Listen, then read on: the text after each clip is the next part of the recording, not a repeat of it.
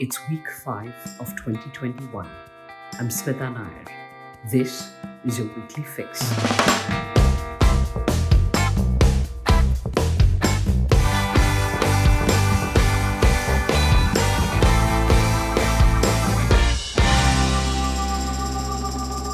In December last year, activist lawyer Sudha Bharadwaj was released on bail. Bharadwaj is one of a group of 16 activists, academics, lawyers, and writers who've spent 3 years behind bars in what is known as the Bhima Koregaon case. The National Investigation Agency has alleged that Bharadwaj and others were part of a conspiracy to incite violence at the Bhima Koregaon War Memorial near Pune on the 1st of January 2018. In February last year, the Washington Post reported that an American digital forensics firm found that key evidence against the activists and intellectuals arrested was planted using malware on a laptop seized by the police. The malware was used to infiltrate a laptop belonging to activist Rona Wilson before his arrest and deposited at least 10 incriminating letters on his computer. The Pune Police used letters it found on the laptop as its primary evidence in the chargesheet they filed in the Bhima Koregaon case. Of course, the NIA later took over the case. Months later, the forensics firm alleged that evidence, mostly in the form of incriminating letters, was also planted on the laptop of another accused, Surendra Gadling, using malware NetWire. The continued imprisonment of the activists and academicians in the Bhima Koregaon case, based on allegedly flimsy evidence, has been criticized by members of civil society. What's the status of the case? The trial is yet to begin. Lawyers for the accused have stated that the purpose of the Unlawful Activities Prevention Act, UAPA, was not to convict, but to keep in jail as long as possible those held under provisions of the Act. Ms. Bharadwaj, who's worked for and among the most marginalised people in Chhattisgarh for nearly 3 decades, is joining us in a moment. Her bail conditions stipulate that she cannot talk about the Bhima Koregaon case. Thank you for joining us on the Scroll podcast. Ms. Bharadwaj, how are you doing? Yes, well, of course, after so many years, to be able to talk to friends and see friends and not having police people on either side of you and Yes. Be able to have a bath in privacy and get up whenever you want to get up. So yes, freedom has been wonderful. But yes, I do feel that the freedom is a little limited, restricted, because I'm not permitted to leave Mumbai. So the area of my work, which is Chhattisgarh, where for the last 30 years I've been working, I'm not able to go there. And Mumbai for me is a alien city and quite an expensive city. I have to consider how I will earn and where I will live and so on. My friends, my daughter, my organizations where I've been working are all very far away from here. But at the same time, I do find Mumbai to be a very efficient and hardworking city. I mean, Yes. It's a city of sort of people on the move, people working. So I do feel that something will happen. Okay. And as I've come out of jail, I've come out with lots of requests from prisoners. I do hope that soon I'll be able to help them a little bit and also maybe do a few labor cases, etc. But yes, I'm in the process of settling down. I also have been given 3 months time to get together my sureties. So I'm trying to complete that process also at the earliest. So yes, at the moment I've been staying with friends. I hope that in a short while, in a month or so, I should be able to move to my own place. Okay. During the period of your incarceration, were you keeping abreast of what was happening in the outside world, in the country? Is there something that particularly bothered you, made you sad or angry, or alternately gave you a sense of hope? Yes, well, as people who have, as social activists who have always been very tuned into what is happening, Right. Jail is a place where you do feel cut off. But fortunately for us, except for a short period during the lockdown, we subscribed to and were permitted newspapers. And I can assure you, we used to read the Indian Express and the Hindu from, sort of cover to cover, sort of, where nothing would be left out, including the cartoons and puzzles. Okay. So, and though we did in Baikala, at least, not in Yerwada, but in Baikala, we had TV sets in our barrack, TV in our barracks. Of course, there used to be a lot of fighting over the remote, and mostly it would be tuned to quite idiotic serials rather than news. But there was still sometimes, yes. Okay. And if I can remember, one thing which gave me hope and one thing which made me extremely sad, one were the visuals of the migrant workers walking back in the lockdown. Right. That was so frightening. I mean, just lakhs of people just walking, and, the auto drivers taking people in their families, and people taking families on thelas and walking, and, dying on the railway tracks. Yes. And, walking thousands of kilometers to, that was really a sight which deeply saddened me. I've always worked with workers, and the fact that these workers obviously could not even survive even 1 month. I mean, they literally within a week started walking out. Right. They could not even, they didn't have enough saving. They didn't have a place of their own. They didn't have enough surplus to last them even that long, that they have to take children and walk.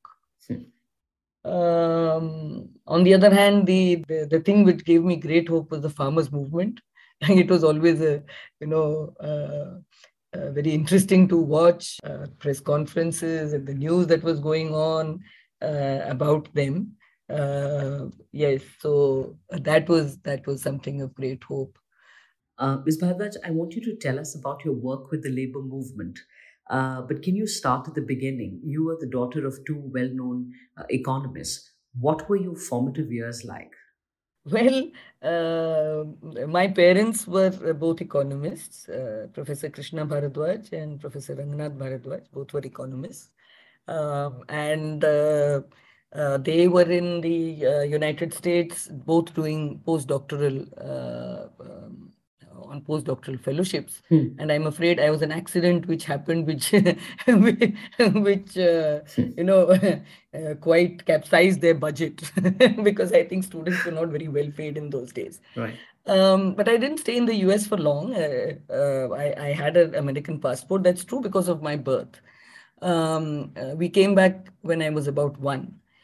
Subsequently, I went to the UK at the age of 4 with my mother. That was to Cambridge in England.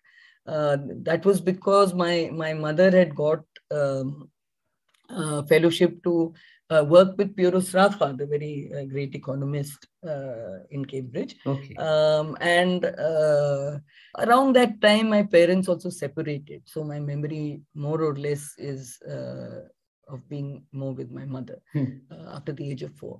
So between the ages of 4 to 11, I was in England, and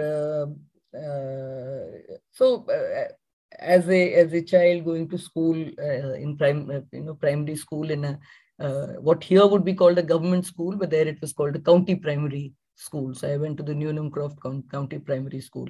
And one thing that I do remember was in the later years, racism had begun to rear an ugly head in Cambridge also. Okay. Not as much as it was in London or other places, because the student community was always a very mixed community. There were people from Asia, there were people from Africa, there were people from Latin America. So there were people from everywhere. And I remember my mother's house used to be always a refuge for the Indian students who were dying to have Indian food. So they would often come down. But by the time I was a little older, I remember Cambridge used to be a very safe place. We used to keep our key under the doormat. And then once or twice the key disappeared. And I remember coming home, and I used to open the door myself. My mother would be busy. She would come later on. And I remember answering the phone and getting some racist views. And I think that's the point at which my mother also made up her mind that she wanted to come back. But those were very interesting, lovely days. But at the age of 11, I think my mother was as determined as I became later to stay here. So she came back. Right. And initially, after doing a stint at the Delhi School of Economics, she finally went to JNU in 1972 to found the Center for Economic Studies and Planning, which has become one of the very prestigious departments in Jawaharlal Nehru University. Right. So my childhood subsequent to that was mostly spent in the JNU campus, what I can remember. And that was a very exciting place to be in. Because the young students there would be forever debating and discussing and having, seminars and exhibitions and, nukkad natak and, street plays and that kind of thing. For a child, it was a very interesting place to be. And most important thing was that all around there were these young people who were thinking less about their career and more about the problems of the society, the social evils which needed to be tackled and so on. So I think that I imbibed at a very early age. What about IIT Kanpur? What were those days like? Was it then that you started to be drawn towards the labor movement? Well, actually, while I was at IIT, I did begin getting involved with various things. For example, while we were in Kanpur, I remember going to Unnao, which is the neighboring district, when it was flood hit, and we went there to the villages. And I remember I missed a mid-semester examination because of that. Okay. And Kanpur was a very, very terribly competitive place, and you had to be really on your toes to maintain your what they called CGPI, your marks. Then I also got involved while I was there with the mess workers, and who had quite a strong union and also a cultural team. So I think what drew me to the labor movement was actually the involvement that we began to have with construction workers. When I used to come back in the holidays to JNU, there used to be a group of JNU students, and there was a group of AIMS students, who were studying to be doctors or who were already doctors, and some of them were interning or residents. So we had a group, and I remember just outside the GNU campus, at the place where now there is the Priya Cinema or the Siddharth Intercontinental Hotel and so on. At that place, there was a sort of low-lying area, and that had been converted into a sort of camp for the construction workers. It was surrounded by barbed wires. And there was a huge, they were mostly from Odisha, and from Chhattisgarh and Rajasthan, I think. So, and these were the workers who had been called in during the 1982 Asiad to build, stadia and flyovers and five-star hotels, etc., etc. So I think as a team, we used to go there, and the doctors were, of course, very useful. They would sort of treat people for minor illnesses and refer them to hospitals and do first aid, etc. And we, the less useful ones of us, would at least gather around the children and try to teach them and so on. So I remember that this particular camp we visited was an Odia camp. There was a friend of ours who was Odia, and he started speaking to the construction workers there, and they described how they're totally bonded, how their wages, how their food which they eat is deducted from the wages, and they don't have enough money to go home, and they've had a death in the family, and some of them are very sick with dysentery and so on, and they want to go back, but the thekidar is not giving them a ticket to go back. So virtually they were bonded labor. And the next round, I think we used to go 3 times a week or something. Next time we went, the man was nowhere to be seen. And I remember thinking, oh my God, we just asked him a question and look where it's landed him. And the thought that, these appalling conditions of work, of safety, are so intimately, they're very structural problems. It's not something that, just a bit of charity or a bit of, being nice can help.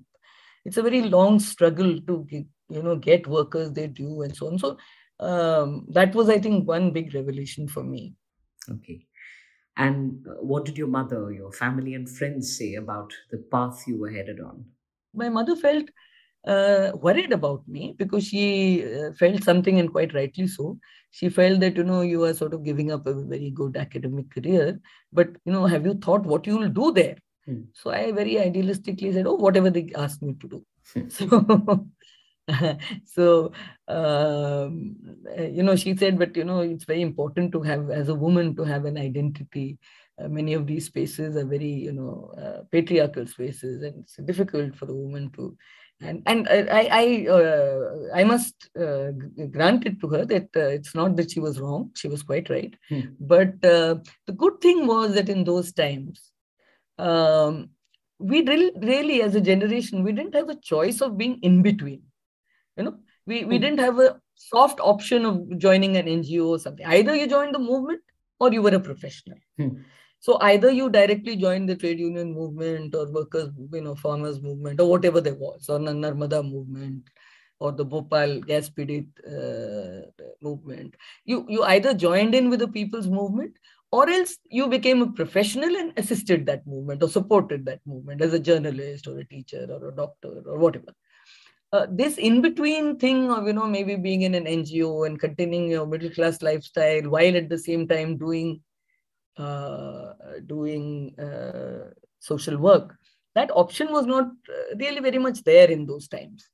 And I'm glad, because I think at the age of 25, you're quite resilient. You're capable of making adjustments. And I did that, yes. Okay.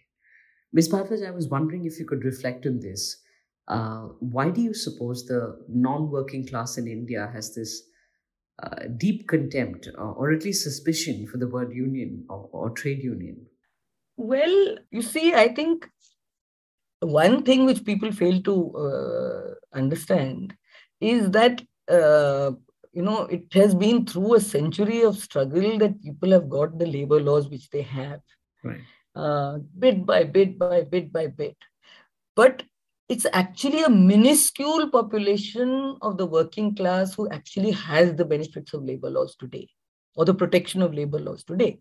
Now it is looking at these permanent workers who everywhere are in a minority today. Even if you go to manufacturing sector, for example, in the cement industry, in the steel, and even in the public sector, it will be less than 10% of the workers who are actually permanent. The rest of them are all contract and casual labor. And these permanent workers it is true that it's difficult to to remove them from their positions. It is true that, they have the protection of labor laws and so on and so forth. It might even be true, like some people say, ki nahi, ye log kaam chori karte hain, they are not diligent and so on and so forth. There's also a concept which has come mostly because of the government sector, that, employees, once you make them permanent, they, don't have an incentive, they don't work hard enough, and so on and so forth. But the fact still remains that 80 to 90%, and in the unorganized sector, totally everybody, and even in the organized or the industrial sector, at least 80% of people are really working, themselves to the bone. Yes. If that was not the truth, why would you have had 10 million people walking in the lockdown? Right. Just think of that scene. The people walking back from Mumbai to Bihar, to Uttar Pradesh, to Chhattisgarh. That meant that they did not even have, Smita, they did not even have 15 days of ration with them. They didn't have a place. They didn't have a bank balance. They didn't have, if they didn't work, they could not survive. So this underbelly, which is there, which is very much there, is actually the greatest proportion of your working class. And as far as the unorganized class section is concerned, they hardly have any labor laws to protect them. Many sections just don't have any laws to protect them. And this makes up maybe 93% of our total workforce.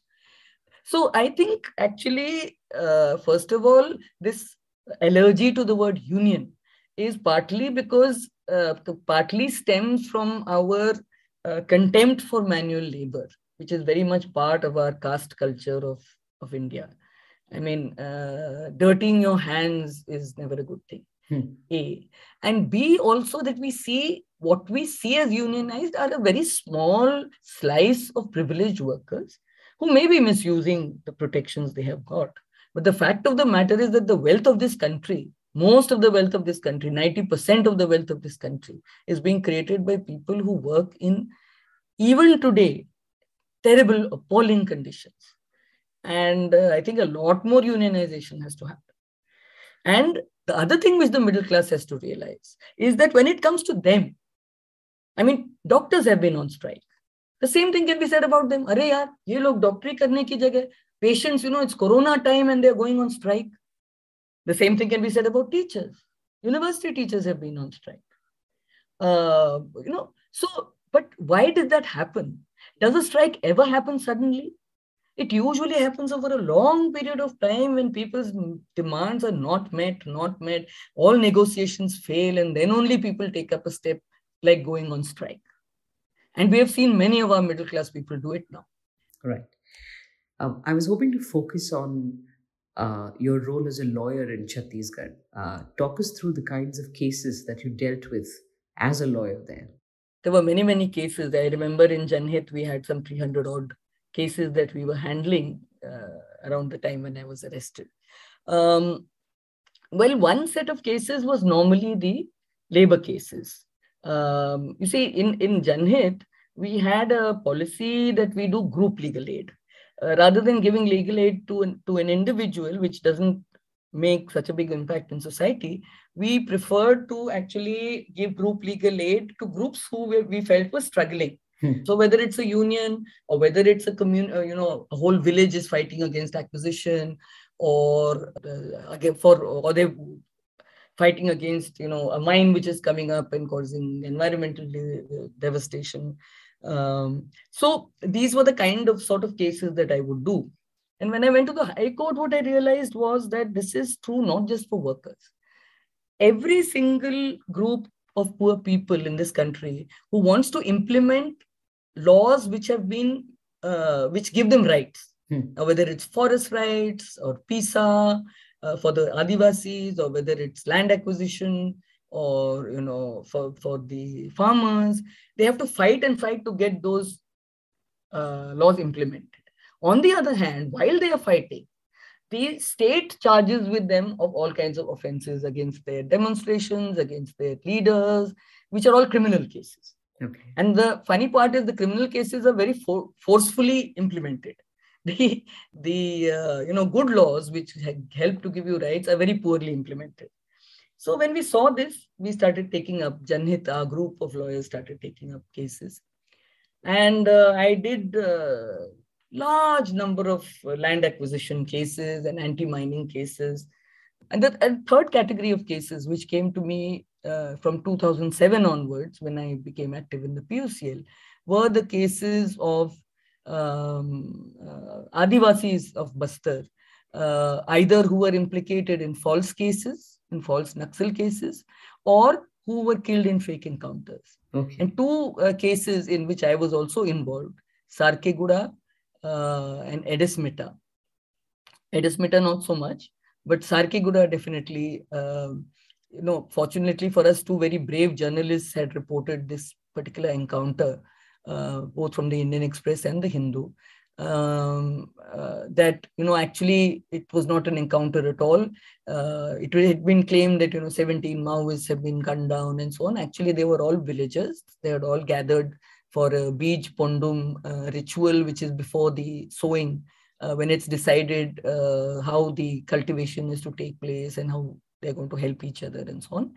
And out of those killed, 8 were children. Okay. So, and these were all people with identity cards and village, and of course, totally unarmed. So, because of the bravery of those villagers, a judicial inquiry was set up. And I remember that, for people speaking only Gondi, coming all the way to Raipur to, be cross-examined by these very suave and English-speaking lawyers on the other side, was a very difficult thing. And I remember Janhit gave the initial help, which was then taken over by the Jagdalpur Legal Aid Group. It was when I was in jail that I got the happy news that in the judicial inquiry, we actually won the case. And the villagers were able to prove that it was indeed a fake encounter. Have there been times in the last 3 years when you've regretted having taken on the role that you did in Chhattisgarh? Ever thought that the price you've had to pay was too much and not worth it? Never. Never have I regretted it. Uh, the only small regret which I do have is that in all this time when I was busy with the trade union movement and with my legal work and with my work with the PUCL, I do feel that I had neglected my child, my daughter. And in fact, I was trying to make amends for that when I came to Delhi and started teaching in the National Law University at Delhi. Because that was the time when she was to go to college and she was at a critical period in her studies, and I wanted to really be with her and help her. Unfortunately, I got arrested. Okay. So that also I was not able to give her. But otherwise, I think that this kind of effort, and seriously, I mean, I'm asked this question from many people that, did you consider it a sacrifice? I didn't look upon it as that at all. I think if we really believe in the Constitution, we have to bring the Constitution to life, for the poorest of the poor. And this is the talisman Gandhiji gave us, that, look at the poorest person and think, is it going to help? And I think this is something which, trying to really bring about economic justice. It's not just a word in the preamble, it has to be worked for. And probably many, many more people have to work for it. So I definitely don't regret it. No. Ms. Bharadwaj, I know bail provisions stipulate that you cannot talk about your own case, but I was wondering if you could reflect on the use of UAPA to clamp down on dissent against protesters and the particular bail provisions that seem to make it so attractive for authoritarian administrations. I think, in fact, the passing away of Father Stan Swami it has sparked a lot of debate regarding the UAPA. And not just that, I mean, the acquittal of Akhil Gogoi in the UAPA, the comments made by the Delhi High Court in granting bail to Natasha Narwal and Iqbal Tanha and Devangana Kalita. There also the Delhi High Court is it. So I think there's a lot of questioning going on regarding the UAPA, particularly its bail provisions. Now, its bail provisions basically say that if there is a prima facie case, then a judge is virtually barred from granting bail. Now, that literally means that you can't grant bail at all.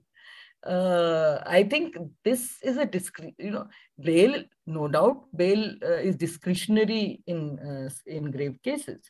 But then you have taken away the right of granting the bail itself by a statute.